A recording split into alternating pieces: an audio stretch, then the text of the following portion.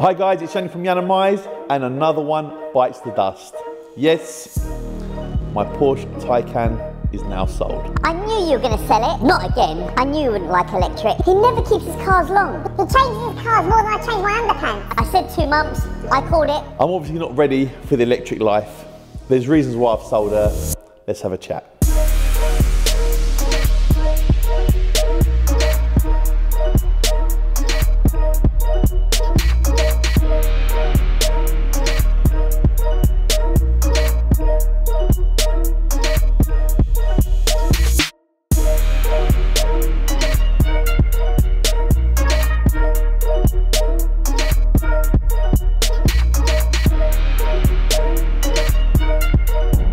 So, okay, why the Taycan never lasted.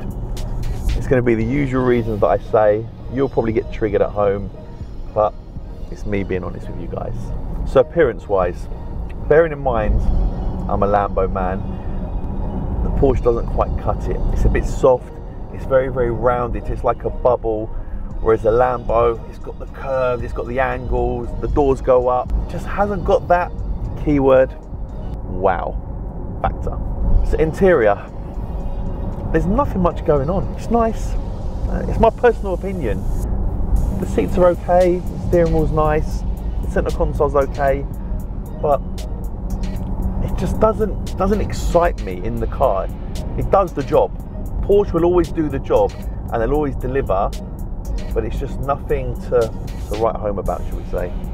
I'll compare this to the Lambo, and I know they're different cars, but for me, when I get in the Lambo, it's an event, it's excitement, and that goes for the Aventador and for the Urus. When I get in this car, it's literally just pop to the shops and it just does what it says on the tin. It's just a normal, nice car with ridiculous power. But there's nothing that blows me away that, oh my God, I've got to drive this car, I want to take this car out today. It's just a nice car, it's very nice, which is not great for me because I don't like nice. I like out there, I like in your face, I like crazy, I like excitement. Come on! Passion. Come on! Madness. Come on! And the drama. Yes! 1 second. Just got a little police car, that van hasn't clocked it. Oh, the van just went on the pavement. Look at that, a Qashqai. A police Qashqai. That's how you get caught. Anyway, right, let's talk about the performance on this car. It's fast, we know it's fast, we know it's rapid, it's insanely quick, but there's no real big show, there's no noise, there's no drama. Look, I'm driving the car, look, I put my foot down, you've got like the little whistling sounds, but nothing's going on, and it's really weird for my mind to actually try and understand what's going on in the car. I love the fact that it is so quick, and I love the speed, but I do like to hear the exhaust, I do like to hear the engine, I do like to hear the gear change. This electric has no gears. It's literally just one gear all the way. It just keeps going. So maybe it's something that I'm just not used to. Doesn't mean because I'm not used to it doesn't make it wrong, but it's just my personal opinion on this car. I don't know what you guys think at home with electric cars and having no sounds. Listen, one advantage of having no sound though is that if you're racing around, the police can't hear you coming. That's a big advantage. When you've got a big loud exhaust and they can hear the car, everyone will be like, all right, where's that car, where's that car? With this, you can do this.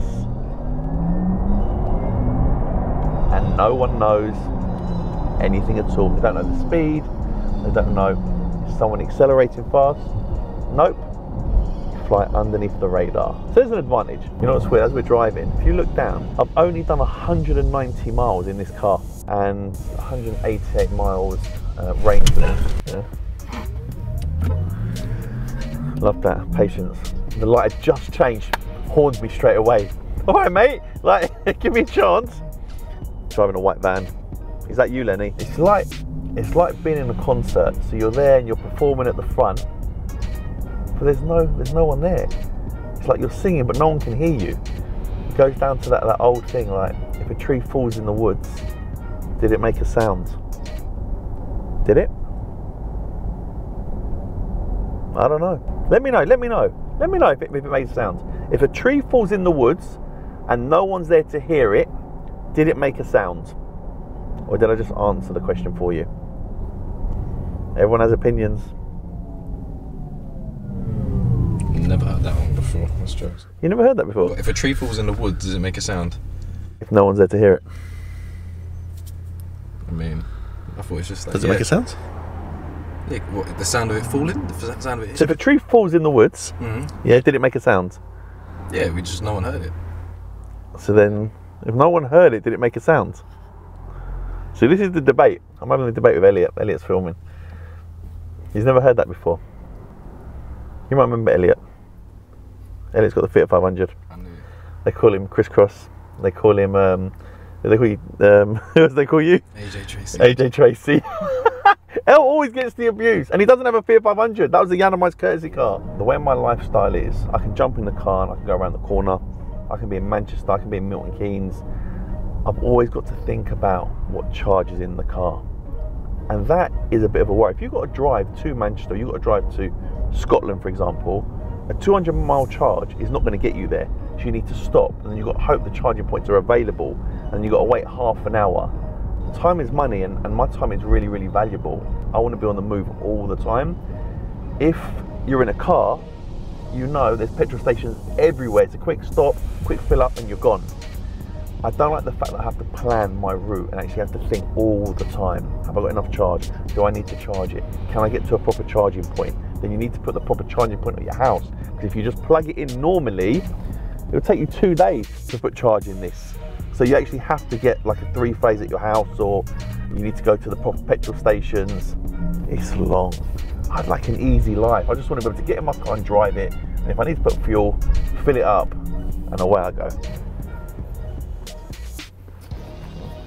The new cars, I see, but stuck me in.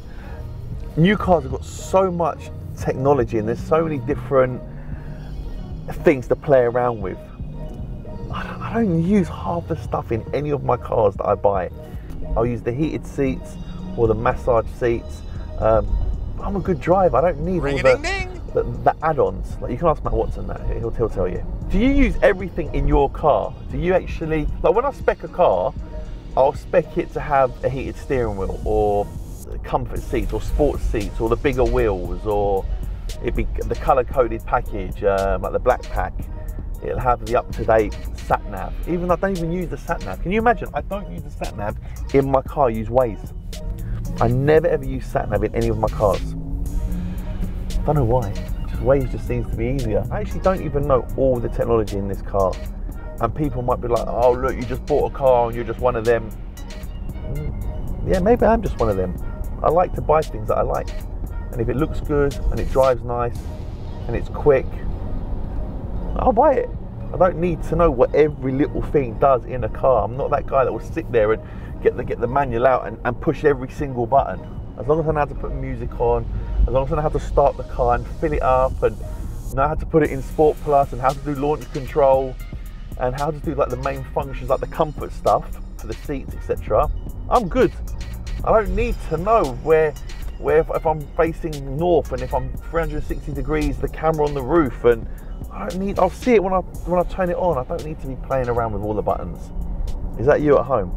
Like someone like Tim Schmee, he knows everything. He is meticulous, and he will know every little detail and every single point. I personally don't care. I guess it comes down to the type of person you are, the type of driver you are. Everyone's different, and I'm different. I'm cut from a different cloth. I don't want to be like everyone else. I just want to be like me. Be me. Be you. You or you me? Me, you. If you watch Rush Hour, you'll get that. I am me. He's me, and I'm you. If you haven't, you need to watch Rush Hour. So people always ask, do I lose money? The cars that I buy, do they hold their value? So this is a Porsche Taycan Turbo S, where there's not loads of them out there and people need to wait to get a specific spec. I spec this quite well. Didn't put everything on it, but I made sure it had the good wheels, had a nice interior, had the things that people generally want. Will this lose money? Not for a while. I think you can probably drive this car for 3 to 6 months and quite comfortably get back what you paid for it, like I did. I didn't lose on this car. Obviously there's a video that I've shot telling you about my cars. If you click in the cars, you can see that. Do I finance my cars? Do I buy them outright, lease them, etc.? Which people seem to really like, and that's some of the more content and videos that I'm going to try and give you guys at home. To try and be real with you. I don't think everyone's honest. You see a lot of social media influencers, you see YouTubers, you see people that do videos. Do they really tell you the truth? Do they really tell you how much their monthly payment is? Do they really tell you, is it their car? Have they borrowed it from a garage and then pretending it's theirs? I don't know. I'm not here to expose anyone, and I'm not digging out anyone because that's not me. But what is the truth? I'll always give you the truth. I'll always tell you what the real deal is. This car doesn't belong to me anymore. It's sold. My overall experience with this car, it is supercar speed. It's actually supercar money. This car's £160,000, but people don't know it's a supercar. And does it matter what other people think? Do you buy the car for other people? Do you buy it for yourself? I buy it for myself, but I like the drama. I like the noise. I like people to be like, oh my God, wow, what a car. I don't like to blend in, and that's why I do my cars in chrome, and I always stand out with things that I do. I don't like to be the norm. I like to be different. I like to be out there. I like to be original. And if you care what people think, you're gonna have a tough life, especially with social media nowadays. So it's 9:30 at night. I've had to come back to work because my Urus is there, but I'm saying goodbye to my Taycan. That is now sold. Same person that bought my Urus, same person that bought my G-Wagon has bought my Taycan Turbo S. There it is. There it is. I'm filming it on my phone because there's no one here. But yeah, so I've gone from 3 cars to 2. Until the next one. Oh, it does sound good. And there it is.